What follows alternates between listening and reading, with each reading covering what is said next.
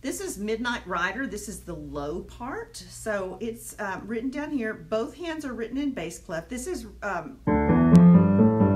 really written in a D minor pentascale position. Okay, we do kind of move around a little bit, but it's really pretty easy. We do have some accidentals, so some sharps that are written in there. So just be aware of those. The way this one is written, that when you do, if you have a B, any B that you come across is going to be played as a B flat. So you'll see me play that, but you might want to mark those in your music if you forget. All right. 1, 2, ready, go.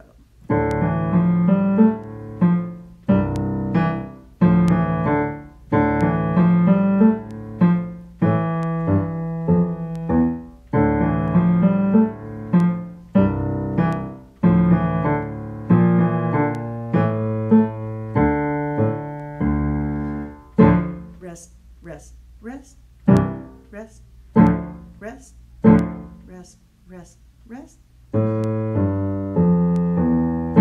rest, rest, rest, rest, rest.